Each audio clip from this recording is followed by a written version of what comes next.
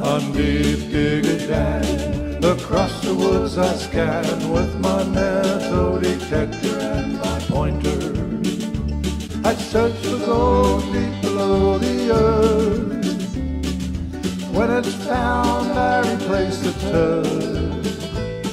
I mostly find what I'm looking for. Oh, yes, I do.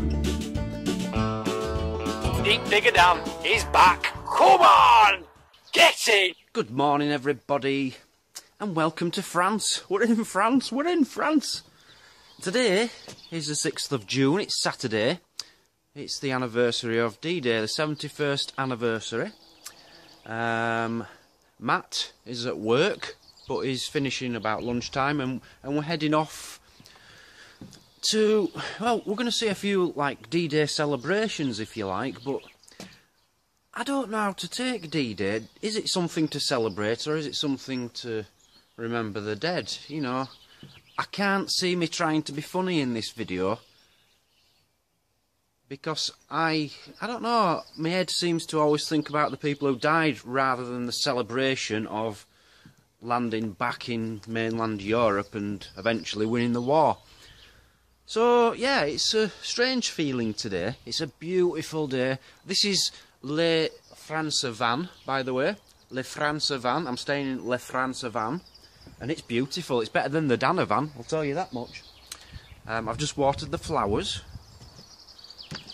I came yesterday, by the way, but I didn't do any filming because I wasn't very well. Because there was no... I didn't get to sleep for like 24, 30 hours. And I was really ill yesterday. I recovered by tea time and I went out for a beer last night with Matt. But yeah, let's do today. I'm looking forward to this. I'm absolutely loving it here. The sun doesn't know how to stop shining. Hello guys, right, we're in Arremanche. It's heaving, it's absolutely heaving. It's a beautiful day. Look at all the people behind me. Just packed with people. I'm here with... This is the guy who's invited me to France, by the way, Monkey. There's Monkey. Sorry, Matt Key, but I like to call him Monkey. That's Matt Key. Say hello, Monkey. Matt Key. And, yeah, he's brought me to this place and it's full of American... Oh, I'll try and show you that behind me there. Oh, American Jeeps and stuff. And I would say it's probably about 60–70% of people here in France today they're either American or English, and it's really quite cool. I wasn't sure how long we were going to take today. I didn't know if it was going to be a day of mourning the people who died on D-Day, but it seems to be a big celebration here. And there's a lovely beach down here. There's people on the beach sunbathing and stuff. Matt's going to be working in a bit. He's got to hand some flyers out. Hey, if you want to buy a caravan, let me know. If you want a caravan in Normandy, let me know, because Matt gets commission if he sells one, alright? But yeah, start of the day, let's see what happens. Just taking a look at some, I don't know what you'd call them, cannony things and jeeps. And I think that's one of them, like, floating... I don't know, people carry things for D-Day, I don't know. There's loads of bikes, look. Loads of bikes, and just see how many people are around. Can you see all these people? It's such a busy day. I'm guessing there's going to be a band on here soon. That's quite cool. Oh, Lambeth Walk. They're playing some kicking tunes, I'll tell you. I don't know how well you can see that, guys, but look at how many people are just down there. Some kind of parade coming through. And it doesn't matter which part of Europe you're in. You can guarantee it's full. There's always a piper from Scotland. Oh, you've got to love this. Honestly, the French women accent is the sexiest thing you've ever heard in your life. If a man talks French, he sounds like scum. But a woman, ooh.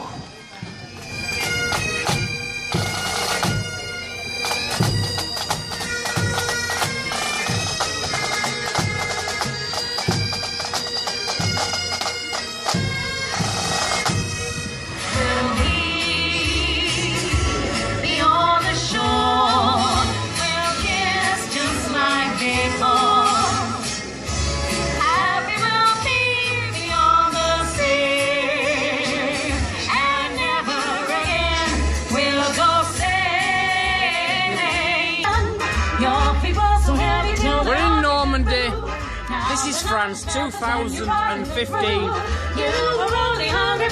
Live music.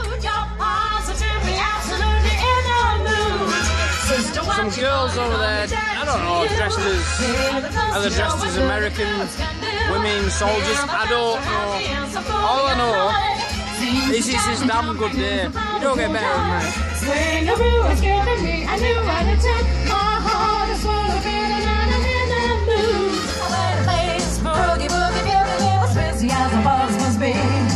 Now the country goes, but in the Chevrolet, he's a boogie woogie bugle boy coming to pay.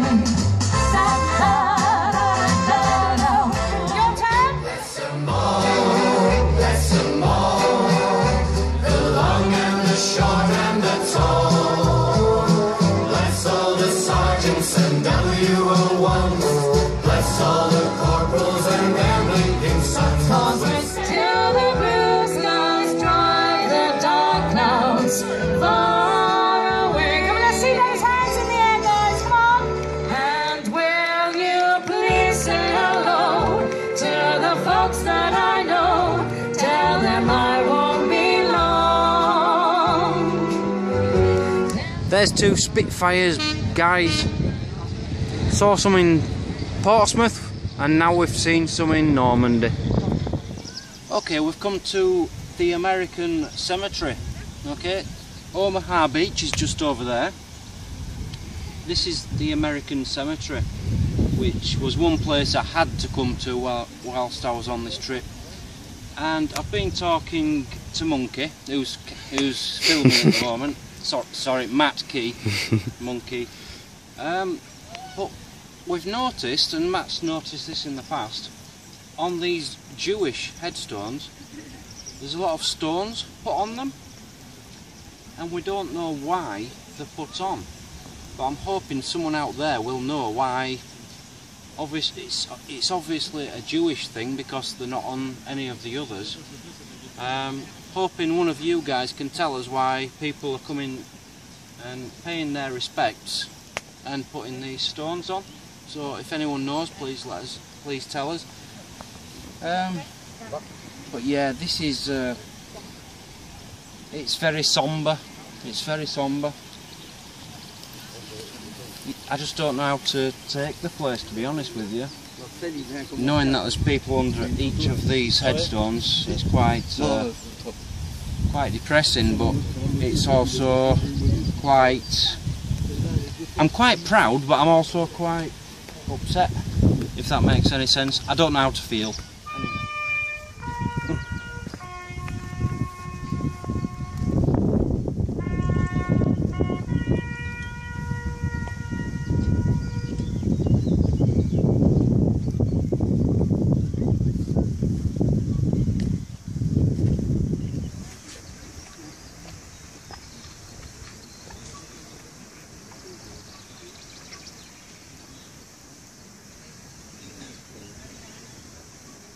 So this is Arthur B.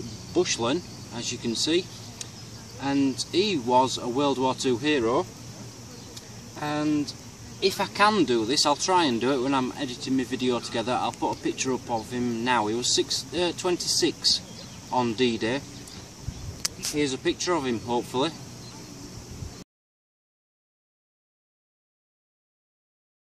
So Arthur Bushlin is a war hero. Basically what happened, I believe he was on like a landing craft on D-Day coming over, and two of his friends were injured, two people in the same infantry as himself. They were injured and he tried to save them, realised he couldn't, and then he tried to save some equipment. Just basically anything he could do for his country to try and help on D-Day, yeah? He got very seriously wounded himself, but he dragged himself onto the beach where he eventually died. He got entangled on some of the barbed wire or something. I don't know the full story, I'm sorry, I'm not a historian. But yeah, a true war hero there. And I'm only singling this one person out, but there's thousands of them. Just take a look at them, there's thousands of them, and each one is a hero as far as I'm concerned.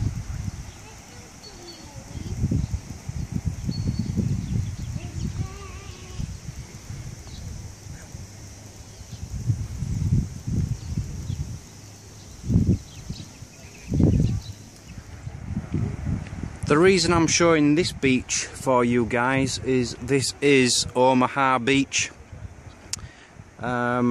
You've got the American Cemetery just literally here. It's just on the top of this hill, and that's Omaha Beach. That's where thousands died, guys. Very sad, but I don't know, it's very strange today. People are celebrating, and I find it quite strange that people are celebrating on an anniversary of when so many people died. But hey, each to their own. Yes, in a way it is worth celebrating because it's the anniversary of when we re-entered mainland Europe and we eventually won the war. But you've got to remember the people who died, haven't you? And this is where they died, and you can just imagine the thousands and thousands of, literally thousands of ships coming over here and the American troops landing here. Very sad.